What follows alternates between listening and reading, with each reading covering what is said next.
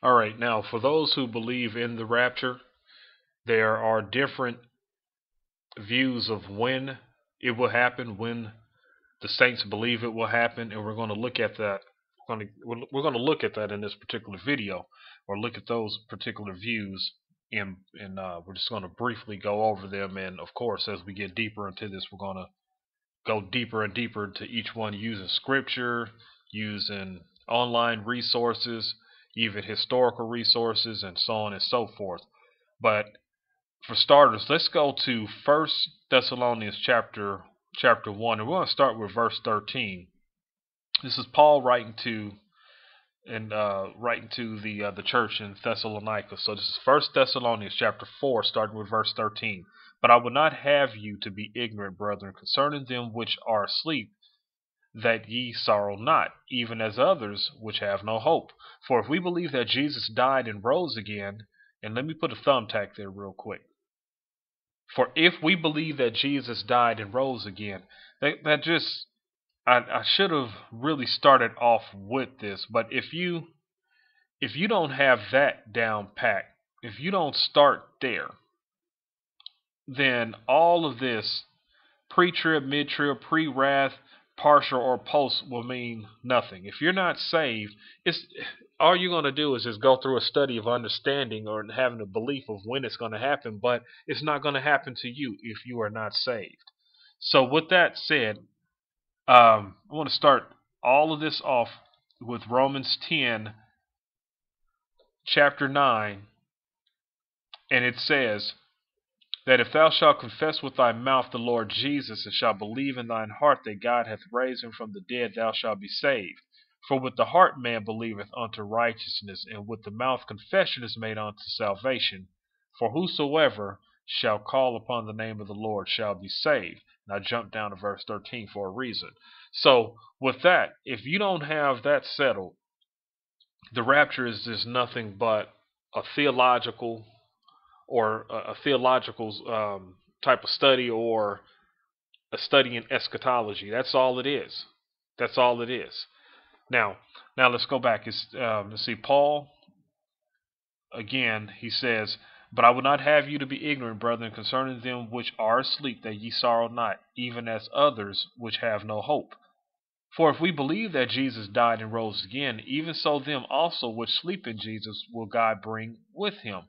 For this we say unto you by the word of the Lord, that we which are alive and remain unto the coming of the Lord shall not prevent them which are asleep.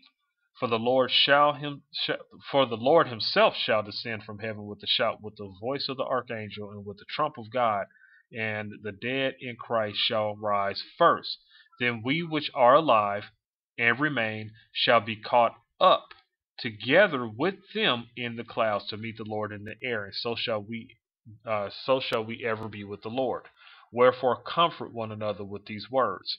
So the key right here, and this is the point of, basically the point, I won't say of argument, but of debate. In some cases, yes, argument, is when will we be caught up as believers? We're going to find that there are several different scriptures that people use. What I'm finding is mainly First Thessalonians chapter 4, Matthew chapter 24, with the Lord speaking here and dealing with great tribulation, and then also if you parallel it with I believe it's Mark 13, and it could be um, Luke 21, and so on and so forth. We're going to go through a lot of those as we go along, and also First Corinthians chapter 15 about being changed in the twinkling of an eye. Now, but let's go to a website that I found to be very interesting, wikipedia.org, and dealing with the rapture. And there's a chart that we're going to take a look at. As you can see here, pre-tribulation, mid-tribulation, pre-wrath, partial, and post-tribulation. Those tend to be the major views. And there are those who don't believe in a rapture at all. So when we say pre-tribulation, I'm going to shorten it up. You're going to hear me say pre-trib, mid-trib, pre-wrath. As you can already see, that's already shortened. And post-trib. And typically what I've noticed is that the pre-trib and the post-trib butt heads more than anyone else. Alright, so I'm going to pull up this particular chart over here, which is going to serve a pretty good purpose in what we're going to take a look at. It says comparison of Christian tribulation views. And as you can see in this particular chart, the one that's not on there is the Prewrath, but as you can see, the pre-trib rapture view and the mid-trib rapture view, and again the post-trib rapture view. Now, let's see, I guess the best way to do this is to explain what each part means. And I'm going to use the pre-trib because it's up here first to explain the different of what this particular timeline is. This is the beginning of the church age, and this is the church age all the way through. And if you want to know when the beginning of the church age started, when did that start, you can go back to Acts chapter 2. Now, so this is the time in which, using in this study, and I personally believe that we're in right now, this is the church age. And at the beginning of the tribulation, 7 years tribulation, we're not here to go through that on this particular video. Maybe we'll get into it later on. But just counting that as a common thought, 7 years tribulation with the last 3.5 being the Great Tribulation. That's kind of a common view of the matter. But when the tribulation starts, the church, as you can see here, this is a point in which the church, I don't want to go that direction. This is the tribulation from this line to this line, and then the start of the millennium, and then the last judgment, the great white throne judgment. Revelation, I believe, is chapter 20.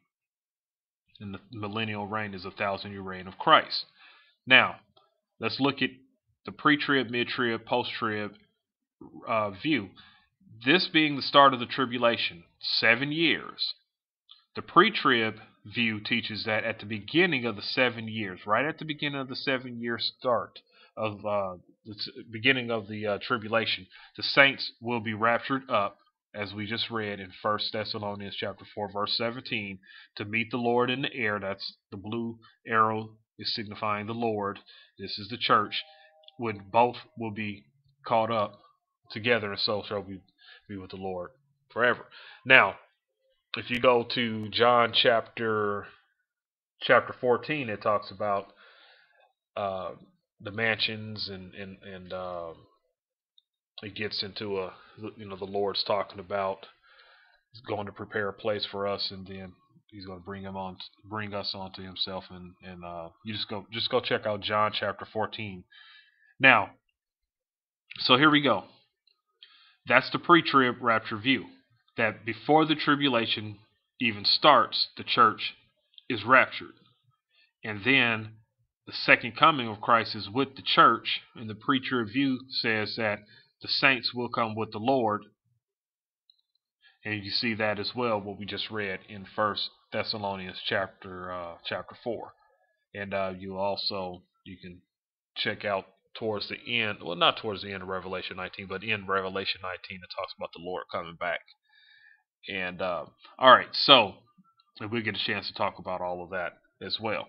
And then the millennium starts. Well, the mid-trib says that no, all of that's going to happen in the middle, about the middle of the tribulation, that the church will be raptured up. And we're going to read a little bit on that, and meet the Lord in the air, go up to heaven with the Lord, and then at the end of the tribulation come back with the Lord, and then start the millennium.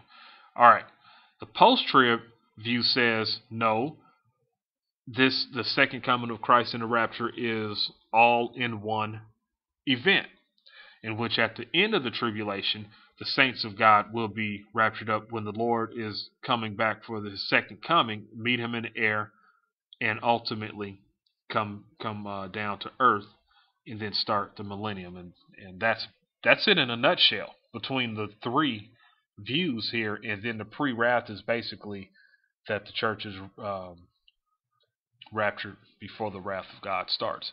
Now, let's go back and look at some explanations real quick and see what we can come up with. All right, the pre-trib. Let's see if I can kind of make the the words just a little bit bigger without losing a whole lot. Again, the biggest debate in all of this is when. The timing. As you can see up here, the timing. That's where the argument is, and each one will use scripture to justify what they believe. Now, real quickly, the pre-trib position, according to this particular article, the pre-trib position advocates that the rapture will occur before the beginning of the 7-year tribulation period, while the second coming will occur at the end of the 7-year tribulation period. So they're saying there's two different comings. There's the Lord coming just midway in the air to meet the saints, and then at the end of the tribulation, He's coming back with the church. So that's basically what you're looking at. And there are those who believe in that. You'll see some names up there. You can pause it and read those who have that particular view. Now, going to the second one here on our list, the mid-trib says mid-trib position espouses that the rapture will occur at some point in the middle of what is popularly called the tribulation period, or during Daniel's 70th week. However, since the Bible uses tribulation to refer to the second half of Daniel's 70th week, from a mid-trib tribulationist point of view, he is a pre-tribulationist. They would probably argue differently. The tribulation is typically divided into two periods of 3.5 years each. And this is going to serve to be to be really important in what we're talking about. Mid-tribulationists hold that the saints will go through the first period, beginning of travail, which is not the tribulation, but will be raptured into heaven before the severe outpouring of God's wrath in the second half of what is popularly called the tribulation. Mid-tribulationists appeal to Daniel 7:25, which says the saints will be given over to tribulation for times and a half a time, which is 3.5 years. A time being 1 year, so times being 2 years. 1 plus 2 is 3, and then you have and a half time, which is a half. So that's 3.5 years. At the halfway point of the tribulation, the Antichrist will commit the abomination of desolation by desecrating the Jerusalem temple, which is yet to be built. So, and that's the mid-trib view, as we just saw on the chart earlier. So we got pre-trib, that's before the tribulation, mid-trib, in the middle of the tribulation. Now we're going to look at post-trib, which is the belief that Jesus comes, the second coming, and the rapture happens at the same time. I'll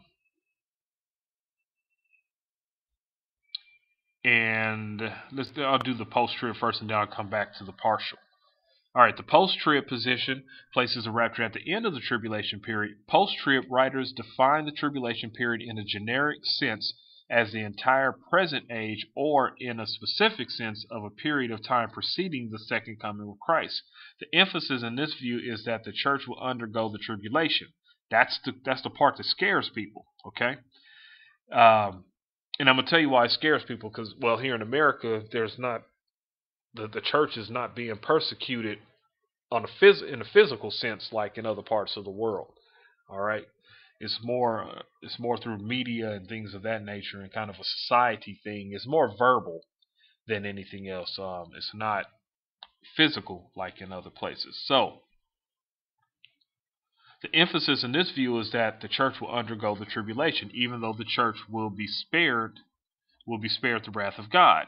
Immediately after tribulation of those days, they shall gather together his elect. Now that's from Matthew 24 verses 29 through 31. And you can go back and read that. We're going to cover all of those anyway. All right, so it says it's cited as a foundational scripture for this view. Post-tribulationists perceive the rapture as occurring simultaneously with the second coming of Christ, as we discussed before, that the rapture happening, the post-trib say it's happening at the same time. Upon Jesus' return, believers will meet him in the air and will then accompany him in his return to the earth. In the epistles of Paul, most notably in 1 Thessalonians 4, chapter 4, verses 16 through 17, and 1 Corinthians chapter 15, 51 through 52, a trumpet is described as blowing at the end of the tribulation to herald the return of Christ. And then they mention Revelation 11:15 further supports this view.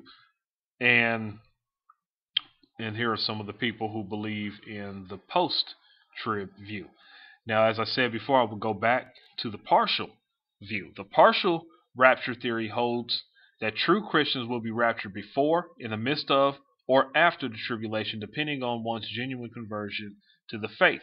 Therefore, the rapture of a believer is determined by the timing of his conversion during the tribulation. The proponents of this theory hold that only those who are faithful in the church will be raptured or translated, and the rest will either be raptured sometime during the tribulation or at its end. All right, and it talks about, I'll go ahead and read this. As stated by Ira David, a proponent of this view, the saints will be raptured in groups during the tribulation as they are prepared to go. So there you have it. Those are the major views on this, and there probably are some other views tied into it. But pre-trib, mid-trib, post-trib, pre-wrath, and partial. And this particular channel is set up to investigate this issue. We're going to look at a whole lot of things, and you can make up your mind which way you want to go. And ultimately, the scripture absolutely must be the final authority. I know we're going to look at a bunch of different things: the wedding, the ancient Jewish wedding models, and all of those different things, historical information, books that people wrote, and all of that will be touched and brought up. But ultimately, the Word of God must be the final authority. Feel free to leave any comments, add any information. I ask that you please respect each other. Don't leave a lot of the sarcasm and stuff out. Let's be reasonable about this. Okay? All right. Thanks for listening.